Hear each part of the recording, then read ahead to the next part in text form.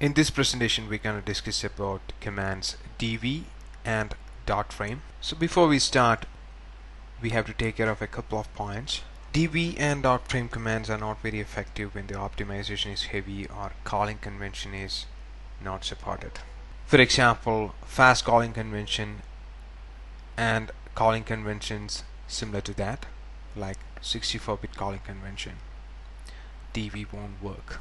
Normally .frame command is tightly coupled with dv because that is normally you do after .frame. You do a dv to see the parameters and local variables. So this limits the use of .frame command as well. So things in this particular presentation works best in the case of x86 calling convention with each frame has the saved EBP, which means that there is no frame pointer optimization, in which case the EBP is not saved on the stack. So this is a hierarchy of a system from a stack frame standpoint. So this is a computer or Windows operating system. You can see these are the different processes running inside that operating system. So process 1, process 2, for example Notepad or Windbg, etc. So each processes contain different threads.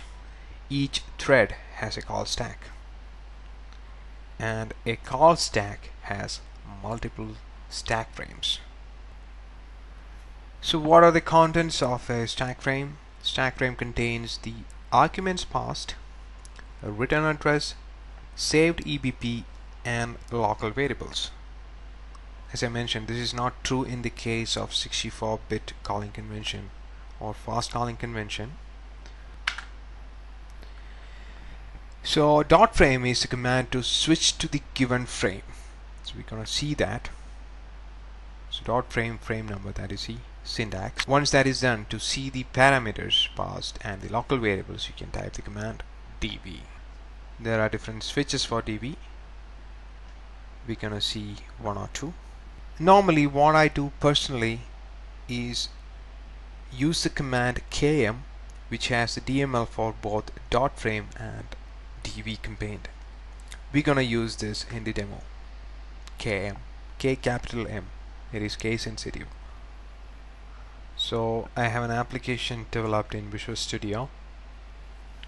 So it's a pretty lame application. So it has 4 functions, one calls the other. So make sure that your build is not a release build for this exercise, because if you do a release build, most of these things will get optimized. You won't even see any of this variable.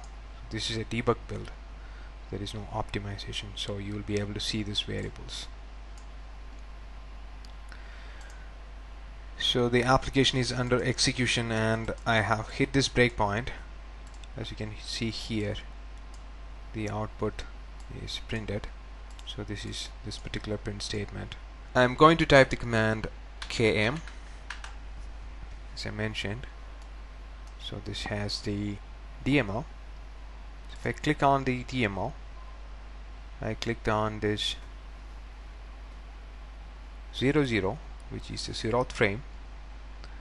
So it executed this particular command. If you want, you can do it manually as well. You'll get the same result. So the local variables, as you can see here, the order has slightly changed. It is 2143, but the values are same, and you can see the parameters passed as well. Like that, you can go to any frame and see that particular stack frame. So this is .frame 2, which is function 2, and the arguments passed. So if I click on this, I have a problem here. Unable to enumerate locals. Why is that? Because kernel 32 is a binary which is from Microsoft. I have only access to the public symbols of kernel 32. In the public symbols of Microsoft, they don't have the information of local variables and arguments passed. So I cannot use this syntax to see the parameters. Still KVN works though. But in that case, you should know what exactly the parameters this function takes. Maybe this function takes no parameter. We don't know unless you reverse engineer that function. So we have seen Stackframe, and what are the different components of Stackframe in the stack. Also we have seen .frame and a dv command with the help of km, K capital M. And that's it. Thank you very much.